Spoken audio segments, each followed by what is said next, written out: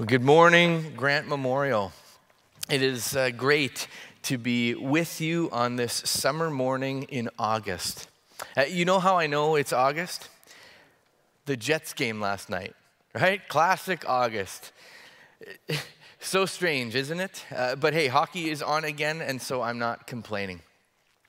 Now, for those of you who are joining us for the first time, or for the first time in a while, we have, as a church, been walking through the Old Testament book of Psalms, which are a collection of songs sung by God's people for thousands of years.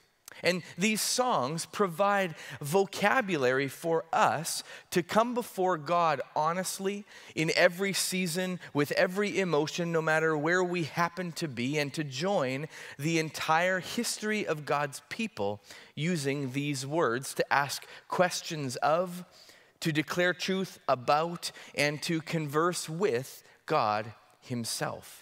So would you turn with me in your copy of the scriptures to Psalm 139 as we do just that this morning. And as I always say, if you're not sure where the Psalms are, open your Bible to about the midway point and you will either be in or very close to the Psalms. We're reading today from Psalm 139. This is what it says. You have searched me, Lord, and you know me. You know when I sit and when I rise. You perceive my thoughts from afar. You discern my going out and my lying down. You are familiar with all my ways. Before a word is on my tongue, you, Lord, know it completely. You hem me in behind and before, and you lay your hand upon me. Such knowledge is too wonderful for me, too lofty for me to attain. Where can I go from your spirit? Where can I flee from your presence? If I go up to the heavens, you are there. If I make my bed in the depths, you are there. If I rise on the wings of the dawn, if I settle on the far side of the sea, even there your hand will guide me, your right hand will hold me fast. If I say, surely the darkness will hide me and the light will become night around me, even the darkness will not be dark to you. The night will shine like the day, for darkness is as light to you. For you created my inmost being. You knit me together in my mother's womb. I praise you because I am fearfully and wonderfully made. Your works are wonderful. I know that full well. My frame was not hidden from you when I was made in the secret place. When I was woven together in the depths of the earth, your eyes saw my unformed body. All the days ordained for me were written in your book before one of them came to be. How precious to me are your thoughts, God. How vast is the sum of them. Were I to count them, they would outnumber the grains of sand. When I am awake, I am still with you. If only you, God, would slay the wicked. Away from me, you who are bloodthirsty. They speak of you with evil intent. Your adversaries misuse your name.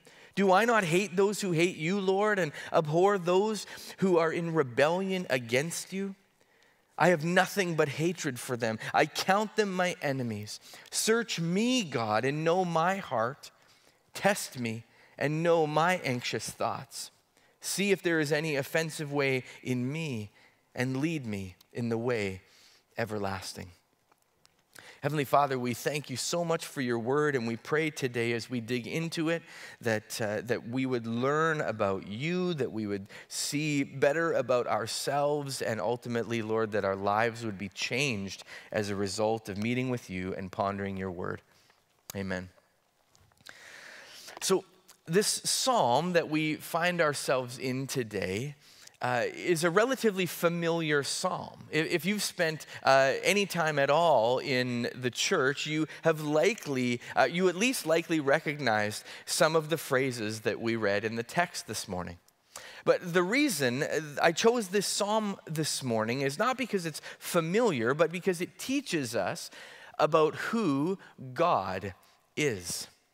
It gives us the vocabulary to praise God, to declare his attributes, and to ensure that we have a proper understanding of God, which is imperative if we are to approach him at all. You see, one caution that we need to remind ourselves of when we approach Scripture the way that we have been in this series, focusing on emotion and exploring our approach before God, is the tendency that we have to make ourselves the main character in each text that we read. That our focus is on ourselves as we dig into the Scriptures, who we are, what our circumstances are, how I am feeling, how he answers me, what encouragement I am to find in the Scripture, which are all good and appropriate things. They're good things to explore. However, we must always remember that the Bible is about God. He is the main character, and our primary goal in coming to the Scriptures is to learn about him. The Bible is not a self-help book, although it certainly gives us insights into living lives in line with our purpose. The Bible is not a feel-good, inspirational Hallmark story, although it can certainly provide encouragement for us. The Bible is not a biography about me or you, although it does provide a mirror by which we see ourselves. No, the Bible is primarily about God. The Bible is the way that we come to know who the God of the universe is, what he is like, his character, what he loves, what he hates, and how he operates in the world. And even sections of Scripture like the Psalms, like this psalm in particular, that are deeply personal, emotional, and participatory, are still primarily about God and exist to point us to him, to direct our gaze from the end of our own nose and to fix our eyes on the unmatchable, undefinable, unexplainable, holy God that was and is to come. It is only when we know who God is that we can receive any comfort from his presence, any help from his power, any encouragement from his promises, and any hope from his salvation. Theologian A.W. Tozer begins his book, The Knowledge of the Holy, with these words: "What comes into our minds when we think about God is the most important thing about us." Let's read that again. What comes into our minds when we think about God is the most important thing about us. He goes on, "It is my opinion that the current Christian conception of God is so utterly beneath the dignity of the Most High God, and actually to constitute for professed believers something amounting to a moral calamity." How we think about God matters. Our tendency is to demote God. As we raise ourselves up, as we fix our eyes on ourselves, our tendency is to demote God, to humanize him, to domesticate him, to reduce God to a kind of grandfather who can't say no to his grandchildren, rather than all-powerful, holy, unchanging, unnameable I am.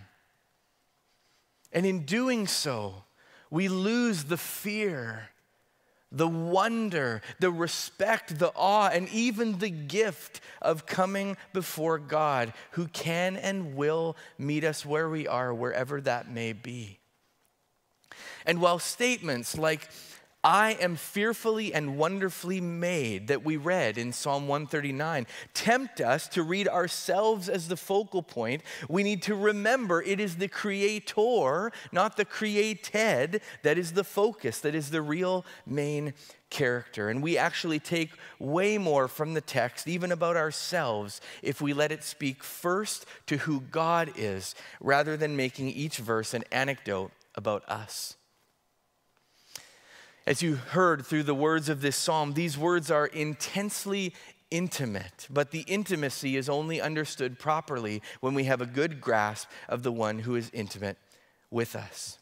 And David knows this, that knowledge of God comes first, and that declaring who God is what makes anything else significant. And so he pens this theological psalm.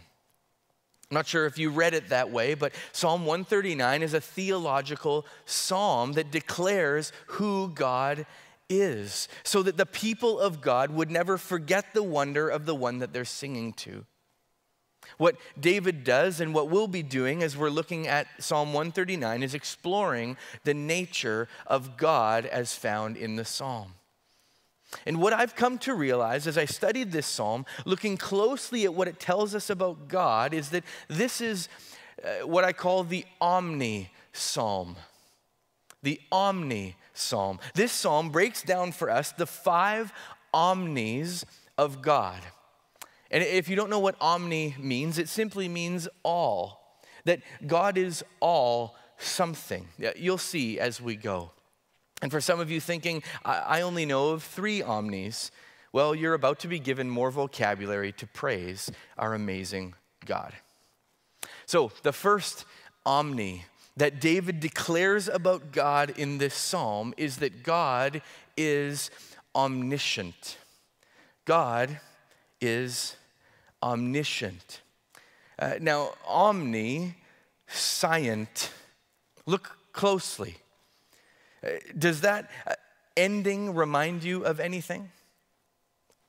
Science, right? God is omniscience. Now, what is science? Science is simply knowledge, the body of knowledge around any given subject. So earth science is the study and subsequent knowledge claims about the earth. Or sports science is the knowledge surrounding sports and how they work and what happens. Right? Omni means all, scient means knowledge, so omniscience literally means all knowing, all knowledge. God is all knowing. There is nothing that God does not know.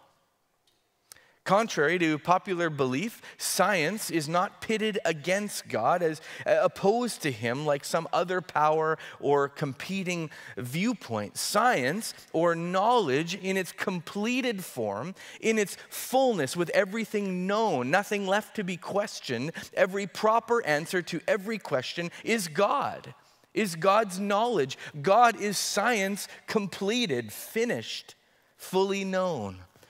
There is not a field of study that God is not the foremost expert in. There's not a fact that God has yet to discover. There's not a day that God is not mindful of, an event that God is not aware of, nor is there a thought that God is not privy to. God is omniscience. He is all-knowing. And listen to how David points this out to us in Psalm 139, starting at verse 1. You have searched me, Lord, and you know me. You know when I sit and when I rise. You perceive my thoughts from afar. You discern my going out and my lying down. You are familiar with all my ways. Before a word is even on my tongue, you, Lord, know it completely. You hem me in behind and before. You lay your hand upon me. Such knowledge is too wonderful for me, too lofty for me to attain. Not only is God capable of understanding all public knowledge, like subjects and details, but David points out that God has intimate, intricate knowledge too. He knows our every action, verses 2 and 3. He knows our every thought and the motives behind them, verse 3 and 4. Listen to what the rest of Scripture says about this. 1 John 3:20 says, if our hearts condemn us, we know that God is greater than our hearts and he knows everything. Hebrews 4:13, nothing in all creation is hidden from God's sight. Everything is uncovered and laid bare before the eyes of him to whom we must give account. 1 Chronicles 28:9 says, the Lord searches every heart and understands every desire and every thought. God knows all things. Now, why is this important? Right? Who cares? Well, it's important, first of all, because it shows us the magnitude of God And it reminds us that we've come to the right place when we come to him. We do not serve a God who does not have all of the information. We do not follow a God who may be ill-informed. We do not call upon a God who is caught off guard, who's not in the loop, or who's not woke enough to know the implications of what he's doing. So when it comes to how we relate to God, how we come before him in any and every season, we can be confident that he already knows what concerns us, and even more, that he knows what is best. That he knows what is best for us. Church, God knows all, and God knows best. Turn to the person that you're sitting with and tell them that. God knows all, God knows best. As God says in Isaiah 55:9, as the heavens are higher than the earth, so are my ways higher than your ways, and my thoughts higher than your thoughts. In concluding all of this, that God knows all and God knows best, David rightly concludes in verse 6 that such knowledge is too much. Right? It's too wonderful. I cannot understand it nor attain it myself, he says. Church, if we come before God and begin with that statement alone, God is too wonderful for me. I will never be God, and I will submit to him. We will find ourselves with the perfect posture before him. The second omni that David addresses in this song about God is that God is omnipresent. Omni, all, present. God is everywhere, right? There is nowhere that God is not. Look at what David says, starting in verse 7. He says, where can I go from your spirit? Where can I flee from your presence? If I go up to the heavens, you're there. If I make my bed in, the word here is Sheol, which is like the negative afterlife or hell, right? If I make my bed in the depths of Sheol, you're there. If I rise on the wings of the dawn, if I settle at the far side of the sea, even there your hand will guide me. Your right hand will hold me fast. If I say, surely the darkness will hide me, and the light become night around me, even the darkness will not be dark to you. The night will shine like the day, for darkness is as light to you. Did you catch all that? Height, depth, time, realm. There is no restriction to God's presence. He is omni. He is everywhere. Right? David says there's nowhere we could go or find ourselves where God is not and has not been before. And the rest of Scripture is consistent in teaching this. In Jeremiah 23:24, God says, who can hide in secret places so that I cannot see them? Do I not fill heaven and earth? Right? Trying to hide from God or keep something from him is like playing hide and seek with a baby. Right? Or a toddler. What do? They just cover their own eyes and think that you can't see them. Church, God can see behind our covered faces. Isaiah 57:15 says, for this is what the high and exalted one says, he who lives forever, whose name is holy. I live in a high and holy place, but also with the one who is contrite and lowly in spirit, to revive the spirit of the lowly and to revive the heart of the contrite. High and low, God is present. When we're in the mountains or the valleys, God is there. So again, we ask, why is this important? And again, we respond because we need to know how vast God is, that there are no limits to his presence. And while we take up but feet and inches of the universe, God permeates it all. On just a theological level, this should put us in our place when we're tempted to consider ourselves to be at God's level. Or that we're the main character, or my opinion is somehow better than God's, that I'm the real important one or the real impressive one. Right, friends, I can't even get into a Best Buy after closing hours. let alone exist across the expanse of earth and sky. Galaxy to galaxy, atom to atom. God is the impressive one, not me. Right? Beyond that, when we think about our approach, our call to approach God, we know that we can come before him with the confidence that he's not only with us when we talk to him, but he's with us wherever we go from there. Joshua 1:9 says, "Have I not commanded you, be strong and courageous? Do not be afraid, do not be discouraged, for the Lord your God will be with you wherever you go."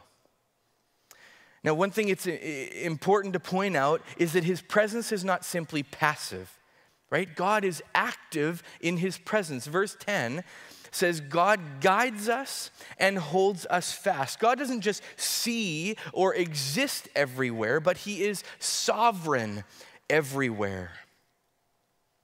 Church, we will never find ourselves in a circumstance where God is not present, where God is not sovereign, where God is not active, where God has not gone before us. God is omnipresent. The third omni that David presents in Psalm 139 is one that you may not have heard before. It is the omnificence of God. God is omnificent.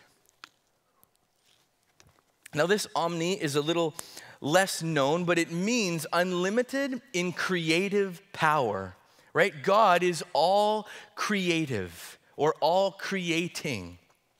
So jumping off the thought that God is sovereign and in control everywhere, David examines the work of his hands. What is it that he does when he's present? Telling himself, as commentator David Kidner states, God not only sees the invisible and penetrates the inaccessible, he is operative there, the author of every detail of my being. Let's look at verse 13 to 18. David says, "For you created my inmost being. You knit me together in my mother's womb. I praise you because I am fearfully and wonderfully made. Your works are wonderful. I know that full well. My frame was not hidden from you when I was made in the secret place, when I was woven together in the depths of the earth. Your eyes saw my unformed body. All the days ordained for me were written in your book before one of them came to be. How precious concerning me are your thoughts, God. How vast is the sum of them. Were I to count them, they would outnumber the grains of sand. When I am awake, I am still with you." Did you hear the creative language in that text? You knit me together. I am fearfully and wonderfully crafted. What incredible language. What intentional language. That which is created by him, and it is done well. It's important to note that God is given the credit for everything. He is the one who makes and is ultimately, intimately involved in the creative process, not only in each of us, but of all things. Colossians 1:6 says, "For in him all things were created, things in heaven and on earth, visible and invisible, whether thrones or powers or rulers or authorities, all things have been created through him and for him." What role do the rest of us have to play in that? Nothing. It's all him. He is the creative one. Isaiah 44:24, this is what the Lord says. Your Redeemer who formed you in the womb. I am the Lord, the maker of what? All things, who stretches out the heavens, who spreads out the earth by myself.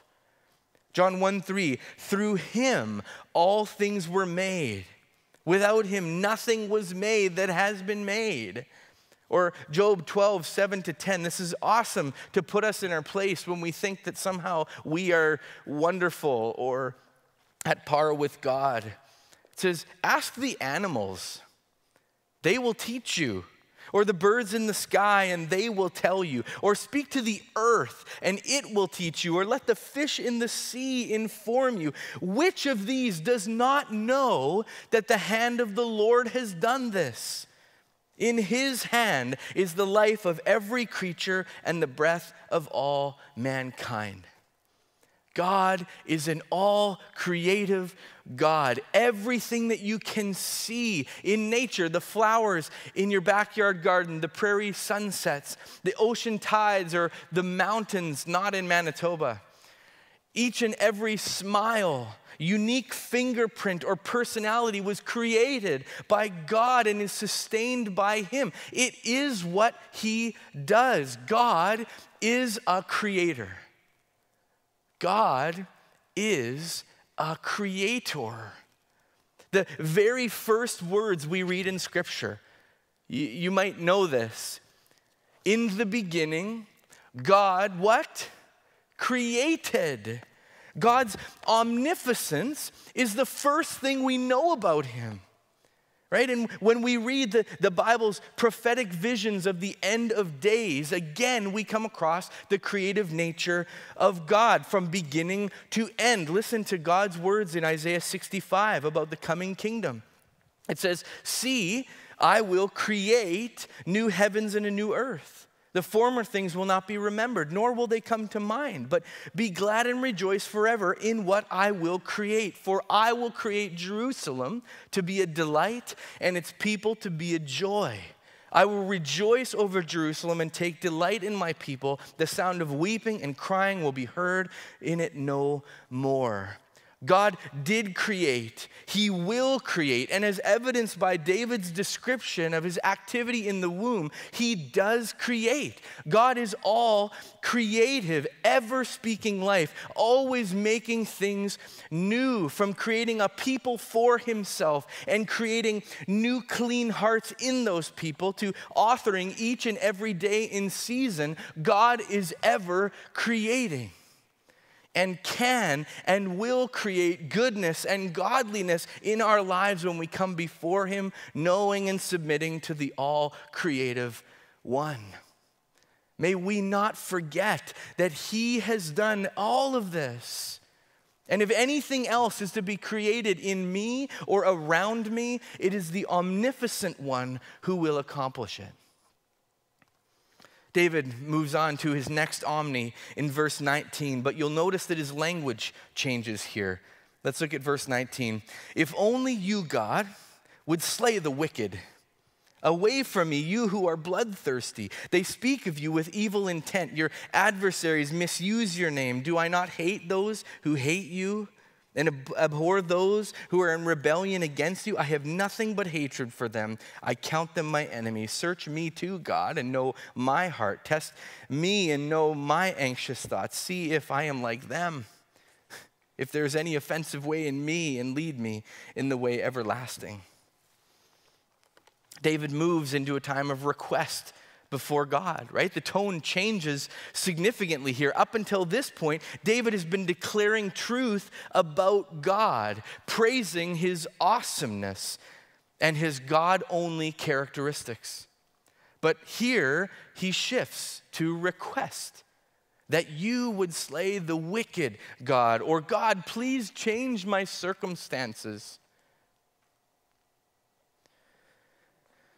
Now, quickly, as an aside, let's make note of how long into his prayer David takes before he makes his request of God. This was obviously on his mind from the beginning, but notice David praised God first. How often do we rush into our requests when we come before God, rather than put ourselves in context, reminding ourselves in whose presence we stand? David took the time to praise God, to tell God that he knows that he is nothing in comparison to God, that God is infinite while he is finite, that while David's understanding and capacity are limited, God is limitless. David's personal request takes up one verse out of 24 verses of monologue. Reflection time. How much of our time with God consists of us requesting versus praising? How much time do we spend putting ourselves in context realizing just whom we are in the presence of and just how incredible that alone is. Some food for thought. But continuing on with our omnis. David, simply by making this request, continues to speak about who God is and what God can do.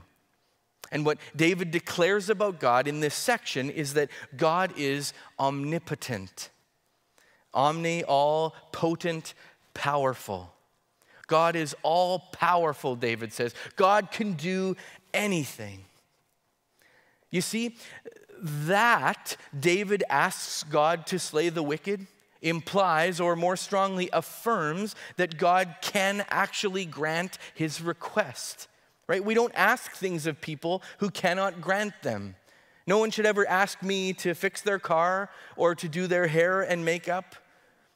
You don't ask people that which they can't accomplish. We ask of those whom it is within their capacity to accomplish. And it is within God's power and God's capacity to grant David's request, to change his circumstances, to slay the wicked, because God is capable of anything and everything that he so desires. Scripture is certainly clear on this throughout. Job 42:2 says, I know that you can do all things. No purpose of yours can be thwarted. Mark 10:27, Jesus looked at them and said, with man this is impossible, but not with God. All things are possible with God. Jeremiah 32:17, sovereign Lord, you have made the heavens and the earth with your great power and outstretched arm. Nothing is too hard for you. Right? God is all powerful. And again, this is a trait we must know if we're to approach God with any confidence at all.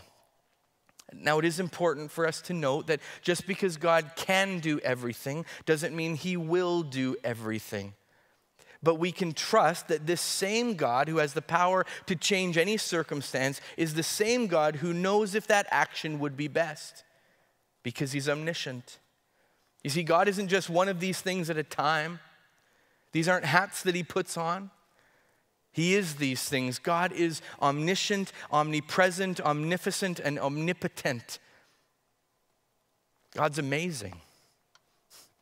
Beyond us, beyond our understanding. If you're nodding along to this message without scratching your heads at certain moments, you're likely not cluing into the magnitude of these statements or the magnitude of our God. As David starts this psalm, this is all too wonderful. It's too much for me. It's too much for me to get. And I don't know about you, but this is precisely the kind of God that I am happy to worship, one that is bigger than my understanding. Commentator Derek Kidner says about Psalm 139, he says, any small thoughts that we may have about God are magnificently transcended by this psalm. Yet, for all its height and depth, it remains intensely personal from first to last, which is a great segue into our final omni in this psalm. God is omnibenevolent, which means that God is all loving. God is all loving. Now, the thing with this omni is that there's no dedicated section to this. Rather, David speaks of this throughout the entire psalm. Psalm 139 oozes with the truth that God loves us. In verse 1, David starts off by saying, God knows us. He has sought us, searched us inwardly, and he has an intimate knowledge of who we really are. In fact, the language is so strong here, David uses the same word that is typically reserved to describe the way that a married couple knows one another. Right? God is omniscient, he's all-knowing, but not just with a prepositional knowledge. He knows us deeply, personally, intimately, and this is strictly because he chooses to, because he is all benevolent. He is a loving God. As we move along in the text, verse 10 doesn't just say wherever we go, God's there. But wherever we go, God is actively leading and guiding us. This isn't a game of hide and seek in which God always wins. Even when we try to hide from God, when we want nothing to do with him, he goes with us and holds us fast, the text says. He locks us into his embrace, right? God's presence is not passive with the ones that he loves and knows. It is always active and loving. It's the same is true for verses 14 to 18, the creation discussion, God's omnipotence. God is all creative, but the way he creates us is in the most loving, intentional way, the text says, right? He knits. I don't know if you've ever knit before, but knitting, there's no such thing as a speed knitter, right? Knitting is not just a purposeless snap of the fingers. It's a detailed, loving crafting happening as God creates those made in his own image. God is all creative, not for its own sake. And he doesn't just arbitrarily create because he can. God plans and knits and crafts lovingly because it's who he is. And we see this as we continue to move through verse 19. The cry for God to intervene is couched in the understanding that God doesn't just display his power as a show or a grand gesture, but that his power is connected to his hatred for evil, that which opposes him and entraps his children. His power is wielded in protection for our own good and for his glory. You see, God can do anything with his knowledge. God can do anything with his presence. God can do anything with his creativity, and God can do anything with his power. He is that awesome, that set apart, that holy, and yet, as we see in this psalm, he chooses to use his omnis, his characteristics, his God abilities to love us, to be benevolent towards us.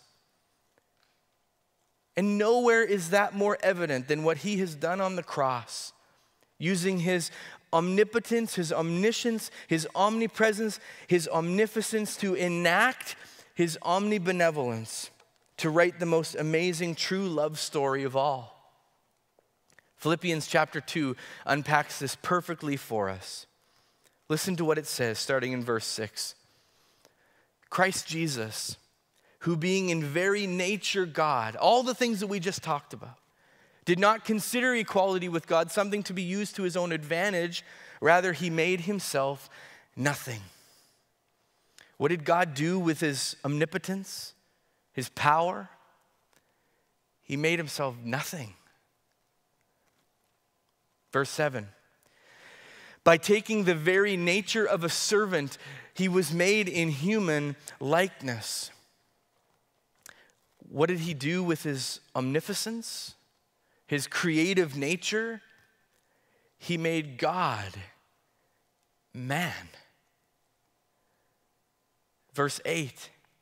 And being found in appearance as a man, he humbled himself by becoming obedient to death, even death on a cross. What did he do with his omnipresence? He traveled to the grave and back. Why? Because in his omniscience, he knew the ending of the story. We finish in verse 9.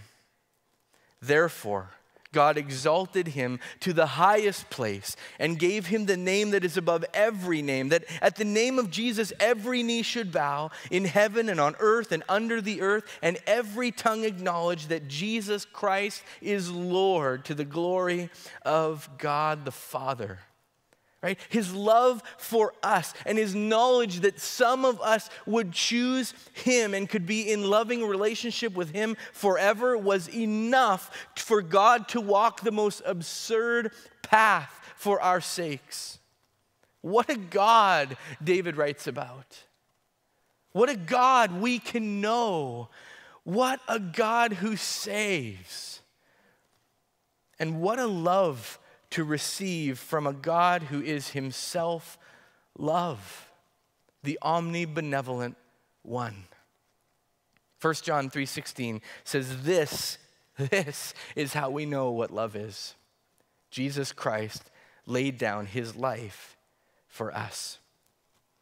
Church, may we see God as he is, above us, beyond us, wholly other than us, but amazingly with us, for us, and within us because of the cross, because of his amazing love. Today, as we close, we take the time to remember the love of God and his perfect sacrifice, that we may live within that love forever. If you haven't yet at home, I encourage you to get together the elements in your home, something to represent the body and blood of Christ, so that you can participate with us as we partake of the Lord's Supper. The band will play one more song, and I encourage you to gather the elements, to pass them out, and to take a moment to reflect on the magnitude of God, how amazing he is. And then reflect on the magnitude of the act of God in giving his life as a ransom for ours. Let's do that now.